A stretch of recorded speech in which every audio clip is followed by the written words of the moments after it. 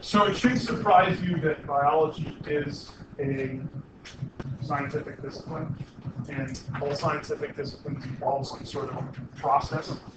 You may have this vision of science, and you'd be wrong. That's not really what science is. So I want to start out with just talking a little bit about what exactly is science. And really, I'd like you to participate here, and I'd like you to give me an idea of what you think science is. Because you maybe are thinking, I'm going to mix up a bunch of really cool stuff. You'll get in trouble. So what is science?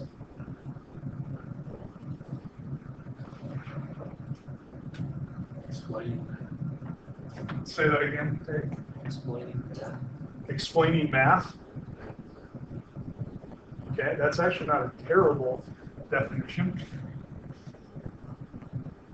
So really, what science is, in the term or the word science, it's derived from a Latin term.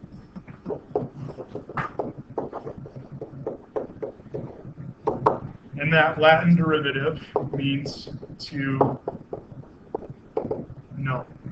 And really, science, in one sense, is a way for us to think and to develop knowledge. It's a way for us to know something. And obviously, there are a lot of disciplines in science. Science is sort of this big umbrella term. And we can know about the natural world, and that may be something like physical science or meteorology, is a more specific type of physical science. Or we can know about the living system, and that may be biology, or some more specific sub-disciplines of biology can arise out of that as well. So science is this idea to know, and then we have disciplines like biology, chemistry, physics, and physical science, and meteorology that are all disciplines and sub-disciplines. They're basically the lens in which we look through with techniques and thought patterns that help us to know and understand specific things about the world that exists around us. So if science is the way to know, and we know that there are sub-disciplines, we can also provide the definition of biology. So what is biology? Perhaps this is going to be a little bit easier for you to explain. So what is biology? Okay, so we might simply just define it as the study of life. I'm going to expand on this a little bit. I'm going to kind of give you a little bit more of the definition, a little bit broader definition. First, it's a science. And specifically, as we've already mentioned, it's science and the study of life. But it's actually more than that. We can further define the term in how and why it's done. And it's a natural science. This is going to be one of the qualifiers that we can apply to biology. It's a natural science. And a natural science is any of the disciplines of scientific inquiry that seek to know the laws that are over nature.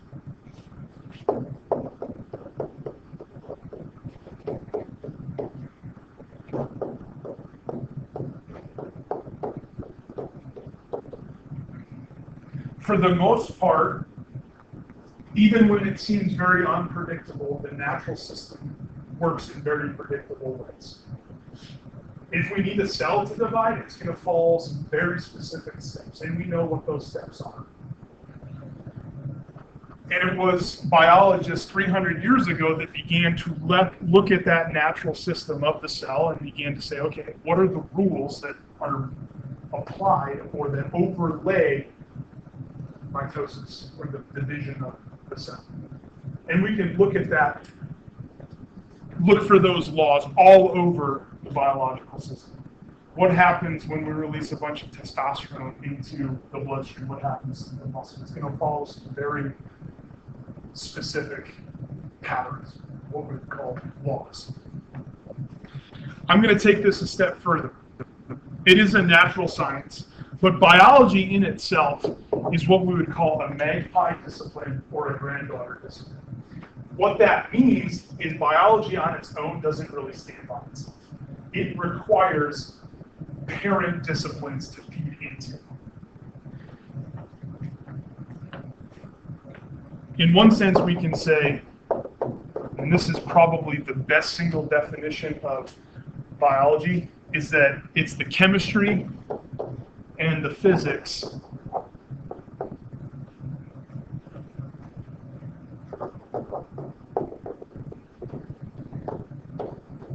of living or applied to living systems.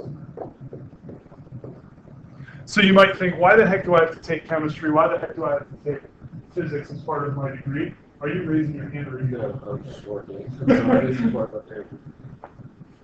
Why is chemistry and physics part of the degree program for biologists? Well, really because biology is simply an applied form of chemistry and an applied form of physics. And if I take it even a step further, you also have math in your degree programs. You may be thinking, why the heck do I have to take math? And it all falls out here. If we start with math, which in one sense I think I can define that as language that God uses to communicate. So math is a language. If I take the language of math and I apply it, I would call that applied math. One form of applied math, we could also call this physics. It's using mathematical models to understand rotation of protons and electrons and things like that, to understand the atom in one small sense. Then I can take that applied math or my physics, and I'm not going to call it applied math, but I'm going to call it applied physics.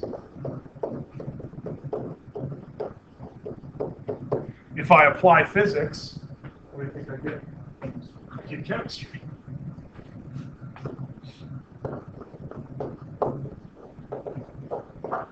And then I take that chemistry and I apply those principles to a living system, and now I have our biology discipline. And if I take biology and I begin to apply it, I have disciplines of applied biology. I would argue that most everything else in science is just a form of applied biology.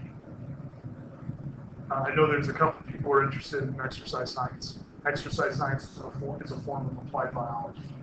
You look at the sub-disciplines of biology, marine biology is a form of applied biology. You look at molecular biology, it's a form of applied biology.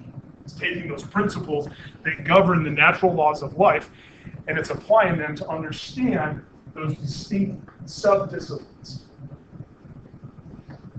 So that's why you have math and physics and chemistry and biology courses inside of your degree program, because one builds on the other and builds on the other. The other thing that's really important here too is when you look at all of this, math may not be your strong suit. That doesn't mean you can't be really good at math someday. When I look at all of this, one word comes out to me. And that one word is wonder.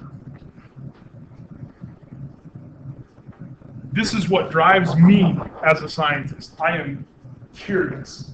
Sometimes I'm so curious that it hurts me. But I'm curious, and I have that wonder. And if you want to survive in the degree program in science, you have to cultivate that wonder.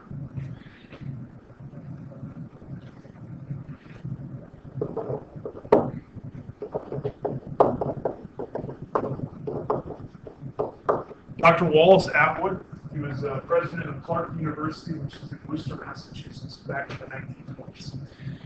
He also had his scientific underpinnings in the discipline of geology. He was a rock hunter. He was sitting in northern Minnesota with another contemporary at the time, I thought, contemporary environmental scientist named Sigurd Olson. The two of them, he's 80 years old at the time. 80 years old, and they're sitting around a campfire in northern Minnesota, and he's just mesmerized by this chunky granite that he saw from the North Slope, which is a granite formation in northern Minnesota. And he's just looking at it. And Sigurd Olson looks at him and says, "You're 80 years old, but you look like you're a first-year graduate student. How do you do that?" And this is what I want to pass forward to you. This is what you need to begin to cultivate. What he said, and I'm hopefully going to remember this right. He said, Never lose the power of wonder.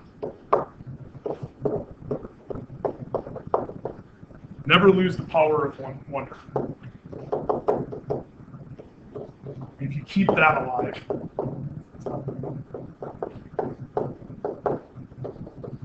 you stay young forever.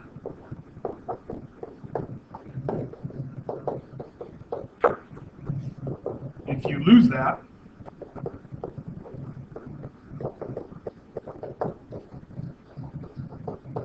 you die. So be captivated by your pursuit of your scientific degree. Be captivated by looking at these principles and saying, what if I do this? What is that? So never lose that power of wonder. Maybe you don't have that wonder. And I would argue maybe you're in the wrong place right now. Are you scientifically dead today? Hopefully not.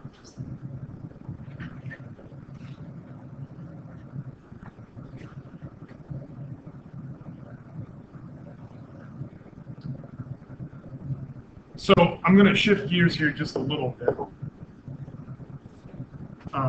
And one of the terms that I've already thrown out there was this thing called the scientific method.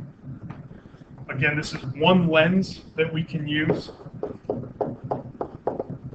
to help guide the scientific process. It's probably, if you've ever been taught anything on science, it's probably the method of science inquiry that you've been taught in previous education. Scientific method, really what you're looking at is it's a way to organize. It's a way to organize your thought and your wonderment, and it's a way to progress from question to question to question, trying and seeking and finding those answers. So it's a way to organize, it's a process.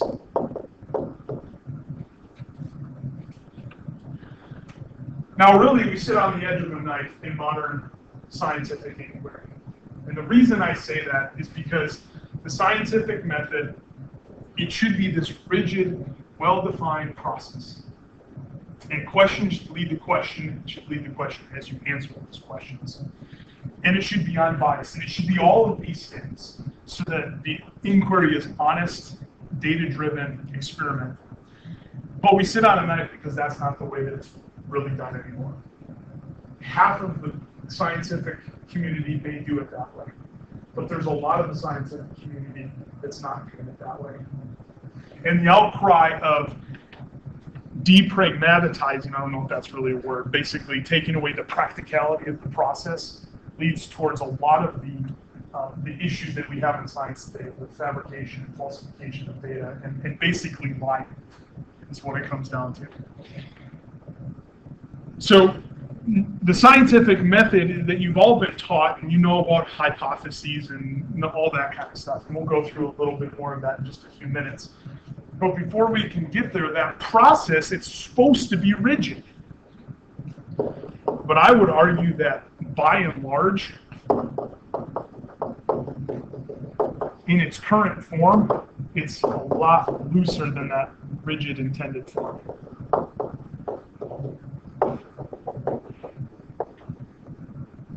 So just some examples, there are shortcuts that people take. There are certain steps that you need to do to understand and to get specific assays completed. And there are certain steps that are just sort of thrown by the wayside. And I can give you a really real example. I was asked to review an article. That's one thing that scientists do is you go and do research and then you send it away to a journal to get it published. But before it gets published, it goes through this process called peer review. We're going to talk more about peer review this semester. And basically they have an expert. I don't know if I'm really an expert or not, but they ask an expert in the field to review the new scientific discovery before anyone else sees it. And I just was asked yesterday to review a brand new article. And I'm reading through this article, and I found 3 fatal flaws right away in this article. And they were all about the way that the science was being done. Just forgetting about certain parts of assays that are really, really important to have really good, confident data being generated. And so that's exactly what I'm talking about. just forgetting things. Oh, we won't do that, it's not really that important, but it's critical for the validity of the data. There's actually some other, this is just a little cartoon before I introduce, there's a really big case, and you maybe have heard of it, I'm going to go through it here in just a second. But basically, here's the old scientific method: formulate a hypothesis, accumulate data, do an extensive experimentation. The new scientific method: formulate a hypothesis, patent it, raise $17 million.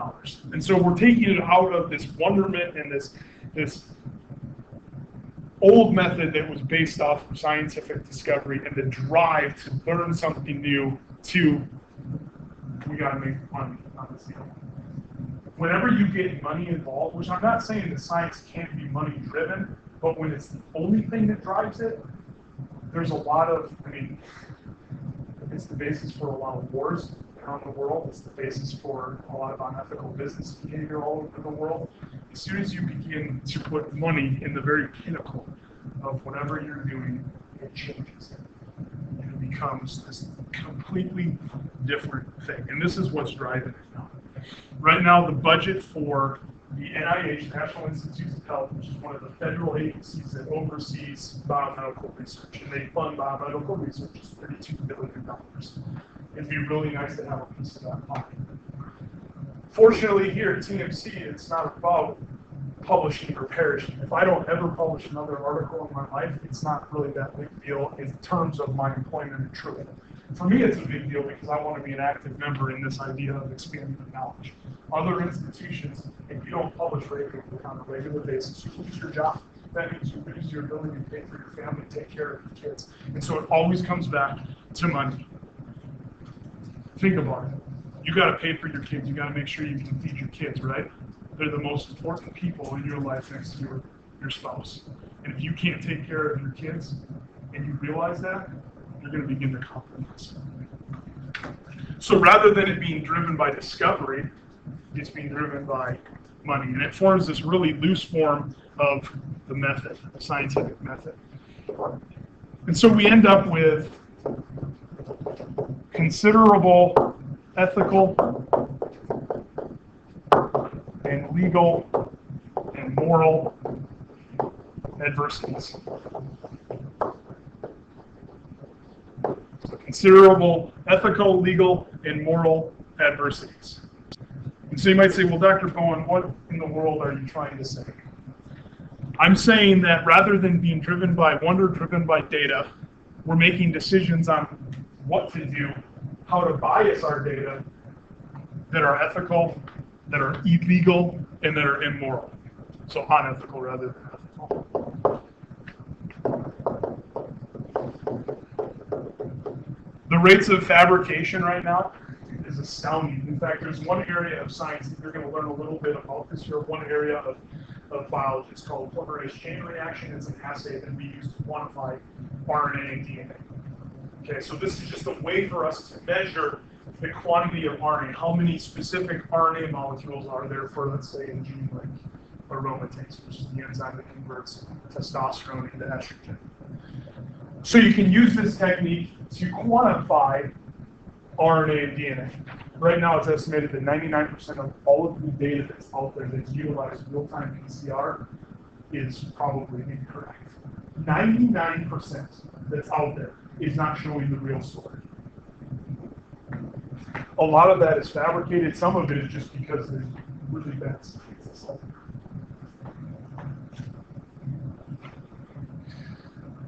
Another area that we can look at that maybe you've heard something about before in the past is the fabrication of data related to embryonic stem cells.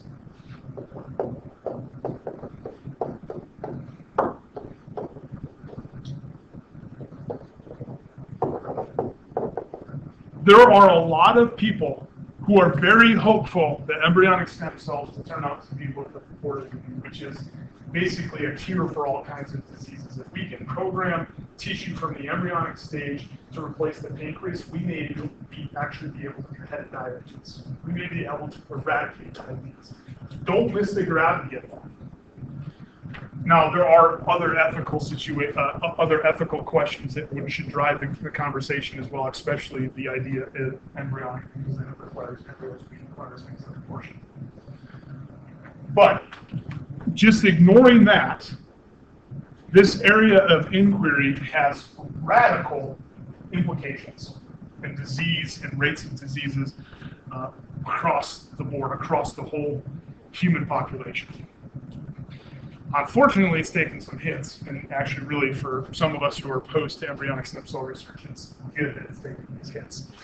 There was a guy, his name was Woo-Sok Hwang, not an American. He was actually a South Korean scientist. And he was involved in what's known as a fraud case. Here's a picture of Dr. Hwang. This was before, this article on him was written before he became implicated in this fraud case. And he was a huge star in embryonic stem cell research, because he was one of the first people to show that embryonic stem cells can be utilized to produce a variety of different types of tissue. This was back in about 2003 and 2004 that he had actually done this. Here we are now in 2009, so that last article is from about 2004. Here we are 5 years later, 2009. You can read the title of that paper. So here's our rising star. He's now been convicted. And they're saying it's not a fraud. It turns out it really was fraud. But he was convicted of some other things that came alongside of that, including investment of research dollars in South Korea. So this is just one example where the drive for money, or the need of money, drove one individual who was a rising star in biology to now be convicted. By the way, since this article has been published, they don't know where he is. He's just gone. He probably honestly was killed by the South Korean government, or he's been exiled someplace that nobody can find.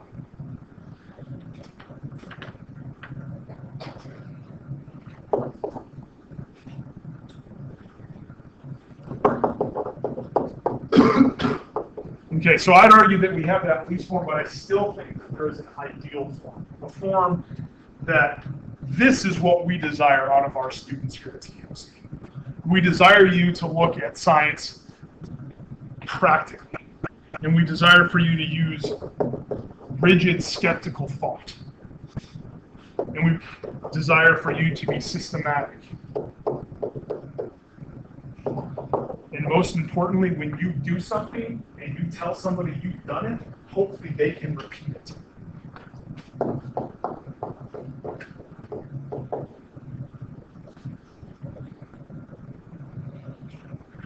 So we want it to be ideal, in an ideal form, rigid, systematic, and repeat. So you say, okay, this is what I did, and I can take it, and I can read over, and I can go over to my lab bench, and I can read the whole study and get the exact same results.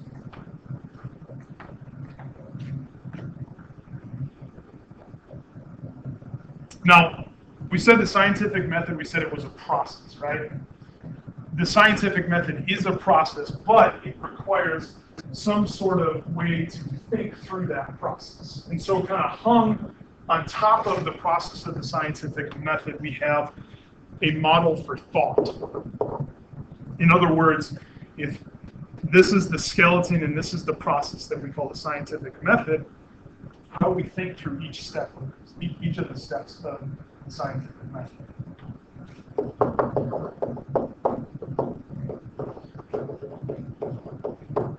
And so we can model that process of the scientific method. And the most common way to work your way through the process is to follow what's known as the hypothetical deductive thinking model.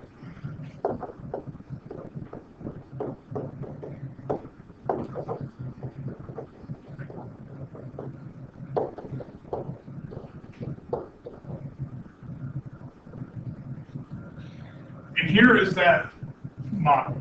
This is the hypothetical deductive reasoning or thinking. And really it starts out with that curiosity. And we make some sort of observation. One of the first observations that I made as a scientist is that if you remove the testicular tissue from a male mouse, you obliterate its wheel-running response, its physical activity. And that's really important because physical activity is related to all sorts of chronic diseases. If you have a higher level of physical activity, you have a lower incidence of cancer, heart disease, and obesity, and diabetes, and back problems, and chronic psychosis, and all other types of chronic diseases. So I made this observation, and I didn't just watch mice running on wheels. It was based off of other history that had been scientifically investigated. But it drove me to a question. And the question really was, why? Why, if you remove the source of testosterone, does it obliterate a physical activity pattern in mice? That question, which you're going to begin to practice this today in lab, asking questions, scientific questions, should drive towards a hypothesis. And you've all heard of hypotheses before. Anyone remember the classic definition of a hypothesis?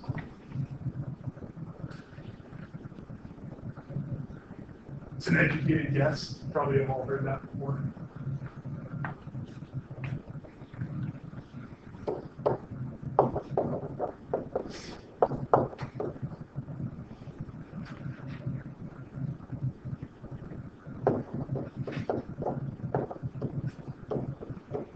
So it's an educated guess.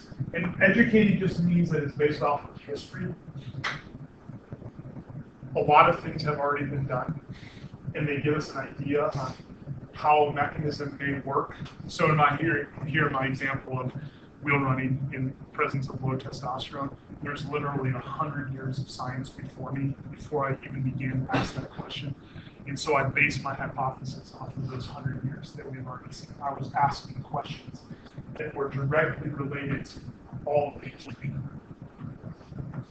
Another way to look here at the hypothesis, not just as an educated guess, but as a description. And that description is, how does something happen?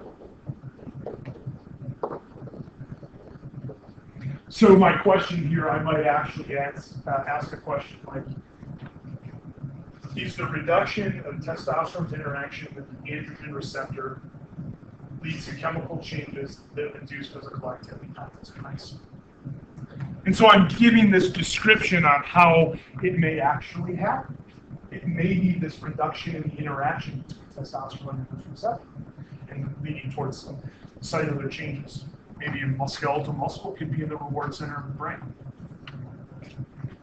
But the point is that the question you ask is what drives the hypothesis. And so the hypothesis is sort of this description of how it happens. So either it's going to happen this way or it's not going to happen this way. It's a very binary thing.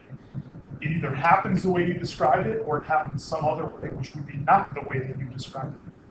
You're not really seeking out, okay, this is how I think it happens, and if it doesn't happen this way, then it could happen this way or this way or this way.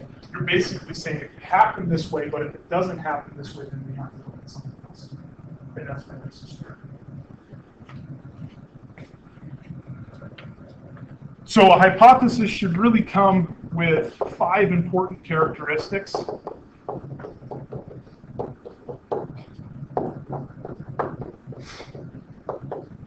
So really we should have 5 important characters. So as you're building hypotheses today, think about these 5 characteristics. First, it should explain something.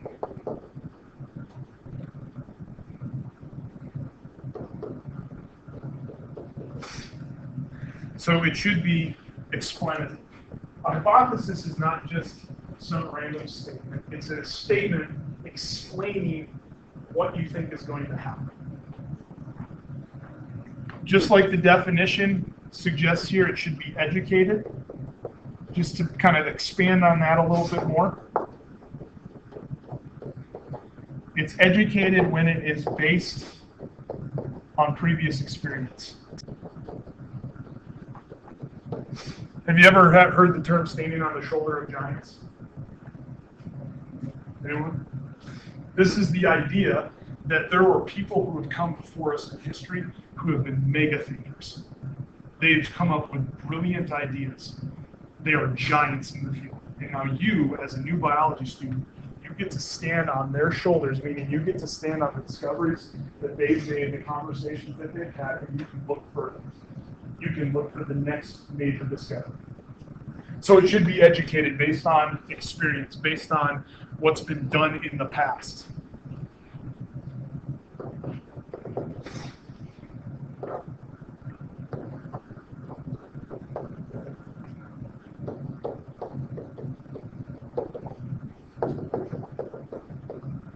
It should drive towards multiple explanatory ideas. Now, let me clarify this. I'm not saying that you need to explain a phenomenon in multiple ways. I'm saying hypotheses should be designed in such a way that they're not just singular. It's going to happen like this. It understands that it can happen like this, but if it doesn't, it happens some other way. Because if you get into this situation where like it has to happen this way, what happens if it doesn't? Where do you go from there? It's always recognizing that there's an explanation that may or may not be right, meaning there are multiple other possibilities, and we should be thinking about those. Number 4 is pretty critical. It has to be testable. And what that means is you have to be able to answer the question. You have to be able to generate data that either supports or negates the hypothesis. And I would take this a little bit further, this idea of it being testable, and I would say that it has to be testable by current methodology, instrumentation, and technique. You could design a hypothesis and you could say, oh, I think that, I guess I'll use wheel running, just because that's my favorite phenotype. I think that mice will run more if they're given additional testosterone. And I'm going to inject testosterone. Guess what? Injecting testosterone is not the latest technique. I'm talking about taking a needle, putting it in the mouse, and injecting it. The latest technique is using an implantable device that releases the testosterone. The reason that you have to be thinking about the testability using current methodology instrumentation techniques is because older technology and techniques, they're not all bad, but some of them induce additional compounding variables on your data. When you inject a mouse, you have to have daily contact with that animal. When you have daily contact with that animal, it increases the level of stress, which can mask or manipulate the natural response that's occurring. So we do one surgery on them, and then we leave them alone, and we don't have the daily interaction. 40 years ago, injections were the standard in that field. Today, it's the implantable devices. So we should design and test our data using the latest and greatest technology.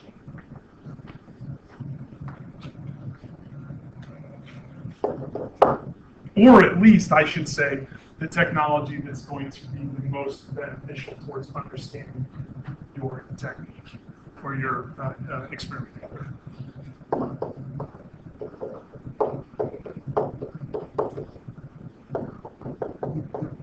All right, number 5 here, the hypothesis needs to be conditionally acceptable.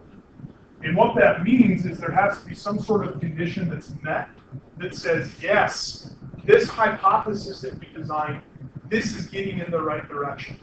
So we don't design hypotheses that don't have some sort of condition attached, that if you meet this, then this happens.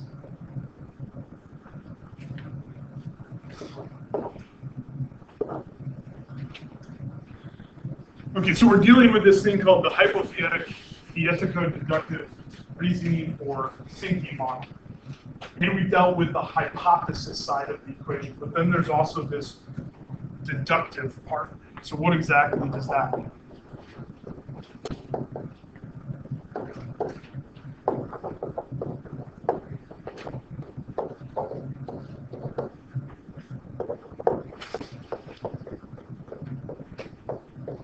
And this idea of deduction or deductive is this notion that we're going to have a design set of observations. And that defined set of observations is what we're going to use to deduce our answer. It's what we're going to use to generate a conclusion.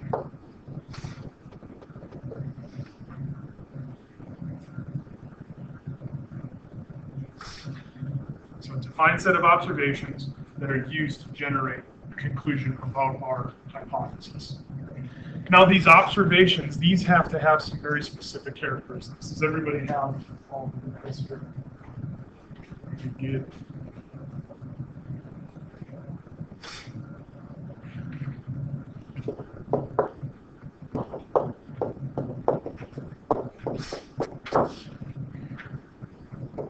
We need to generate these observations from well-designed experiments.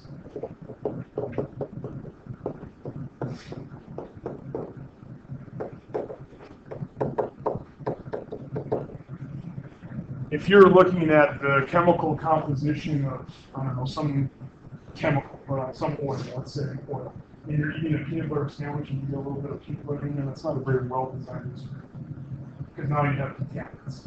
And so we want our well-designed experiment to address all possible confounding variables within reason. There's always going to be stuff that comes up and goes, oh, I didn't think about that. I didn't think that would happen, but it did. So not only do you have to have a well-designed experiment, but you also have to be, in one sense, adaptable to new situations that come up. And that really comes to having these well-designed experiments generating their observations to be properly controlled. If you want to know some sort of drug treatment treats cancer, then you're probably going to want to give that drug to a group of cancer patients, and you're probably going to want to give a placebo to a group of cancer patients, and compare what happened in those two groups. You aren't just going to want to give that drug to cancer patients and say, oh yeah, none of them have big tumors anymore. Well, what would have happened if we treated a group with a different drug? Is this drug better than that drug? What about the standard treatment that we're currently using? You can't answer any of those questions unless it's properly controlled. You also have to have enough samples.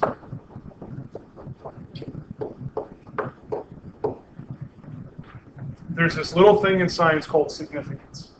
Your discoveries have to be based off of significance in order for us to say, hey, that's a really great discovery. The only way to do that is to have enough samples. So that cancer treatment example, if you have just 2 people in one group and 2 people in the other group, there's not enough people. You probably need hundreds of people in each of those groups. So you need a large enough number of samples or individual generating data to make any sort of real decision on that question.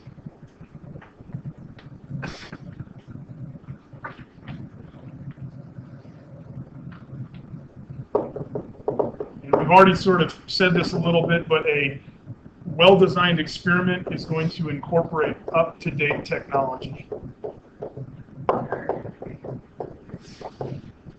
The way that they used to measure blood pressure is they took a big long tube and they cannulated that tube in through, usually this was done in things like horses or something like that, and they cannulate that tube into the left ventricle of the heart, and they'd do it outside, and they'd hang this big long tube off of a tree.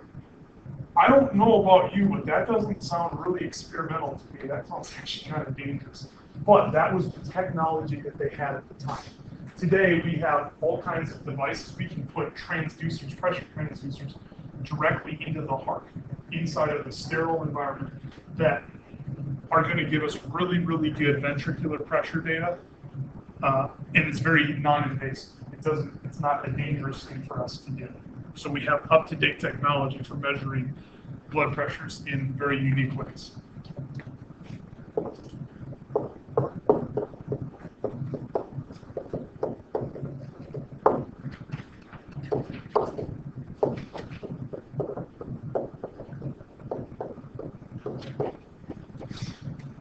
So your observations need to be based off of proper control, enough samples, and using up-to-date technology to generate that data. We also need to talk a little bit about the characteristics of a good experiment, which is where I will pick up on Friday. Any questions as you're packing up?